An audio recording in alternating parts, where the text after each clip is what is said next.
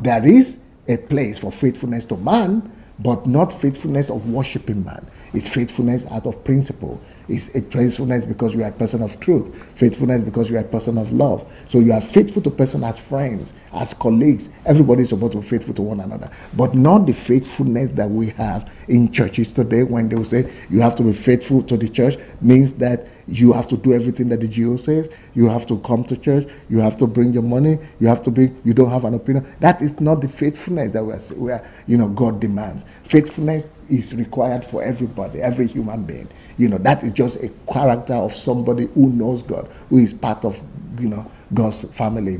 Who is even human being. Faithfulness is normal, but not faithfulness for dominion the way these people are trying to exercise here. And Jesus himself contradicted that and said, never let that happen. The rulers of the Gentiles, they rule over them. Don't let it be among you. You shall not be, but whoever desires to become great among you, you go and serve, become the servant. And whoever desires to be first among you, let him become your slave. Just as the Son of Man did not come to be served, but to serve, to give his life a ransom to many. So our faithfulness, first of all, is to be like Jesus. We are having a mandate from God, just like the Son of Man came to serve.